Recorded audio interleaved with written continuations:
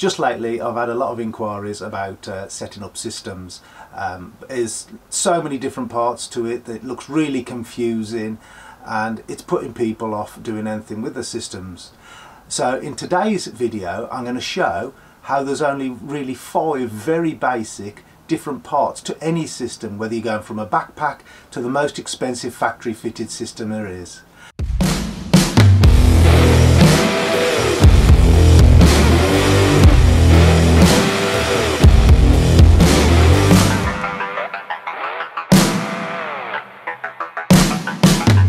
The 5 main parts to any system are 1.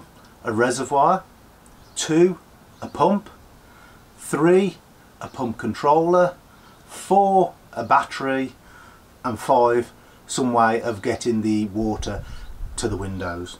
Now I'm not talking about filtration in this video, it's literally just a delivery system. So once you've got your water in your van or in your car, how you're going to get it onto the windows. I have got videos showing my filtration system, so I'll put a link to them if you'd like to watch that. So let's get on with it. So the first thing is the reservoir. Basically all this is some way of containing water. So whether you've got a 600, 700, 800 litre, 300 litre baffled tank in your vehicle, or you're using 25 litre drums, that is your reservoir. Really simple. So for this video I'm going to use 25 litre drum of water. So this is our reservoir. The next thing that you're going to need is a pump. Here I've got a SureFlow pump. These are easily available. I've found SureFlow to be really reliable. I've used it all the years I've been window cleaning. This one I actually took out my van recently because it was slowing down a bit, but it was nearly 10 years old, so it's done a lot of work in that time and never let me down. So this is element number 2, the pump. Element number 3, a controller.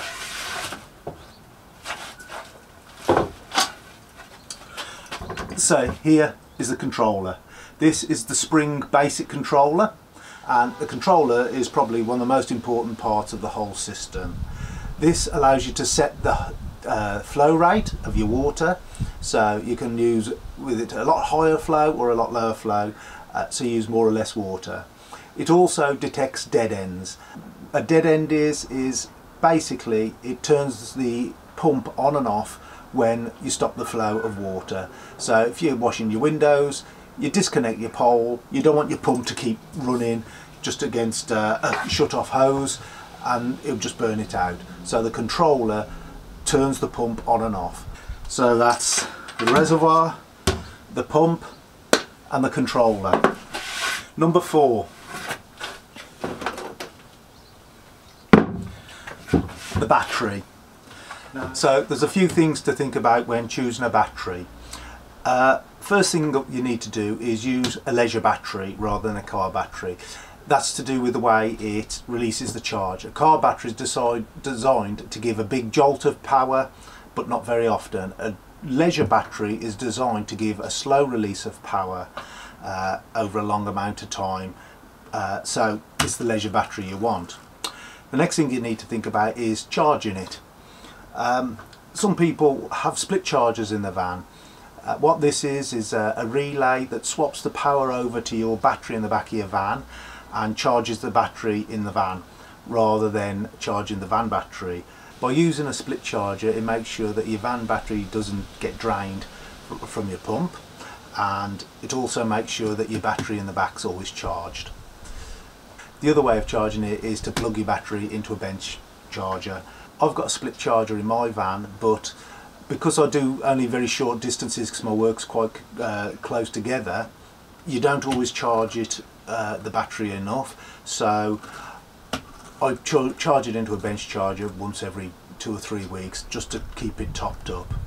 The other good thing is to have a voltmeter fitted so you can see the condition of your battery at all times. That way you can work out whether your battery is getting dropping down a bit too low, and you can stick it on the bench charger if it needs to be. So a voltmeter is only really cheap from eBay and really easy to fit. The batteries come in amp hours. This one is a 17 amp hour one.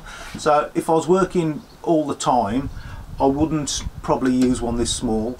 The higher the amp hours, the longer the battery will last. So the one I've got in the van is 140 amp hours, but I've got the 17 amp hour one here just for demonstration purposes. So the last element is the hose. Now this is just a way of getting your water from your pump onto the windows. For this I'm using a piece of garden hose, but you might have a fly lead if you're using a backpack, or you might have a hose reel if you've got a van mounted system. All it is a hose from getting the water from one place to another. So let's have a look at how it all fits together. So as I said, this is our reservoir, our water container, whether it's a 25 litre container or whether it's a backpack. That is our reservoir. Next we've got our pump. So what we need is some way of getting the water from the reservoir to the pump. So I've got a bit of hose here. Now these SureFlow pumps, the fittings fit hose lock. You can just screw a hose lock tap fitting straight onto it, which is really handy. But you'll need, these pumps aren't self-priming, so really you need your pump lower than your reservoir of water, or at least with it coming out the bottom. This will be a bit awkward today because I haven't got it coming out the bottom, I've got it coming out the top, so I might just need to give it a suck to get it going. But all you do is your hose fits into your reservoir. Quite often the tanks that you have will come with a barb in the bottom for a hose just to push onto and Jubilee clip onto. So you've got your pump. Next you need your controller. Now on the controller there are 4 wires. The brown and the blue go to the pump. So the brown one goes to the red fitting on the pump, and the blue one goes to the black fitting on the pump. That's simple. That's all the wiring up that the pump needs. Your controller, you've then got 2 extra cables that come out your controller, a red and a black. So I'll just make it easy for today, just to extend the cables. So obviously red to red. Now you always need to fit a fuse in the controller. That is essential. So make sure that's as close to the battery as you can get it. Then your battery, for the sake of this, I've just fitted it with bull clips, so just clips on like that. That is all there is to your system. I'll just put the hose on. So that is your system complete. All you need to do now is turn your pump on. You can see it's come on there. As I said, this aren't self-priming, so sometimes you'll need to give the hose a bit of a suck to get it going to make sure this is full of water. But actually,